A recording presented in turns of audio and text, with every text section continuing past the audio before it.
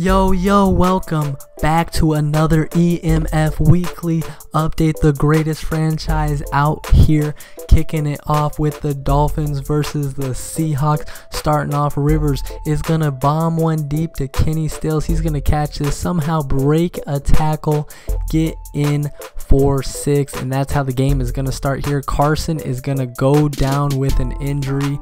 That is not what you want to see here. Trying to get the RPO going and is going to throw a pick.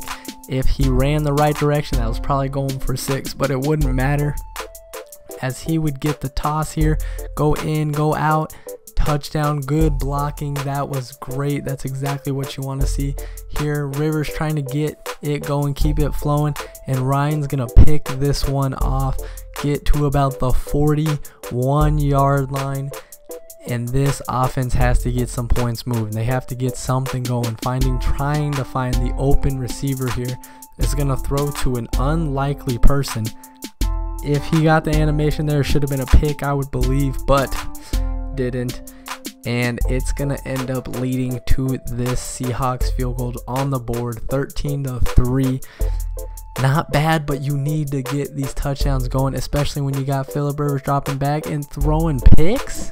He's going to throw it to Bobby Wagner here, going to the outside and getting in for a pick 6. You know defense wins championships, and right there, Kendricks should have got an animation for a pick 6. Dolphins would end up going for it on 4th and 2. Phillip Rivers dropping back, chucking it up to Stills again. That man has been going off all season, and not a lot of teams are stopping him. 19-10 here right before the end of the half. Seahawks need to get some sort of points going, anything, and they're going to throw a crazy pick that's going to bounce off a couple people to Fuller. Nothing would happen the rest of the half but kicking it off to start the third quarter, trying to get something going, and that boy Bobby Wagner, he's going to catch another pick. But Dolphins would get the ball back and run straight up the middle. No run defense. Nobody was there. Straight up the middle, untouched for a long touchdown run. Here, Wilson trying to put a comeback together. Dropping back, finding Lockett on a deep route. Wide open.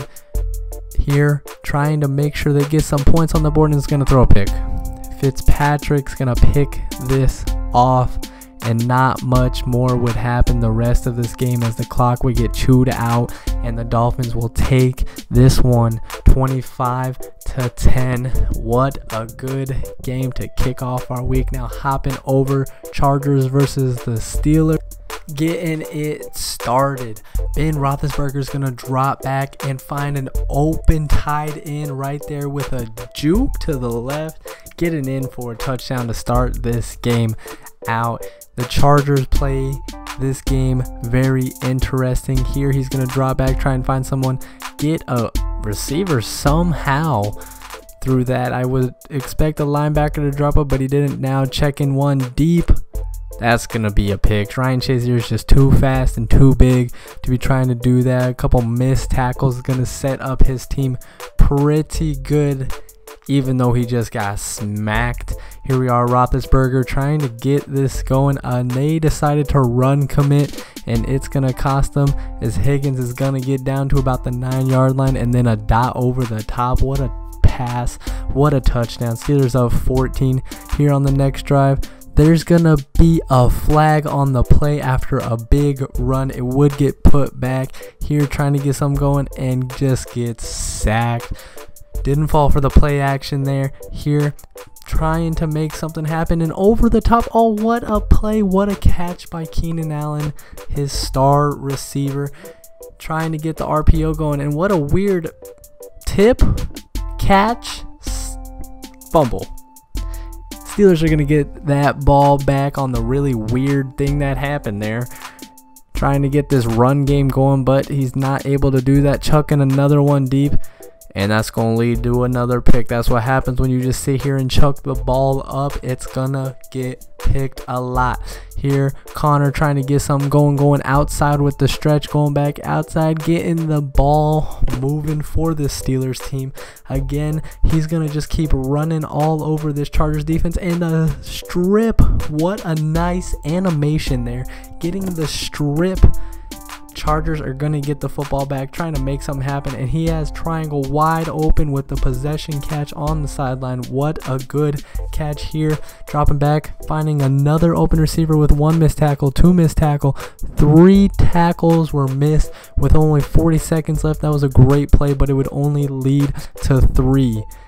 Now going into the second half, Roethlisberger is going to get lucky by not getting smacked. Does a weird circle route, whatever he just did after he caught the ball. But this would end up being dotted in the end zone.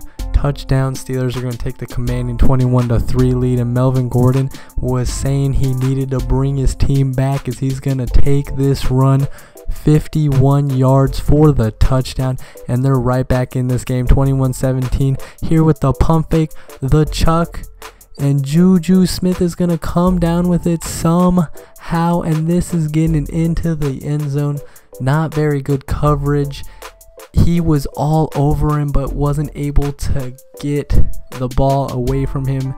Here trying to get back in this game, gets a really weird play off to his fullback. His fullback's going to make 2 people get by, and it's going to set them up for this RPO that Keenan Allen's going to take down to about the 11-yard line.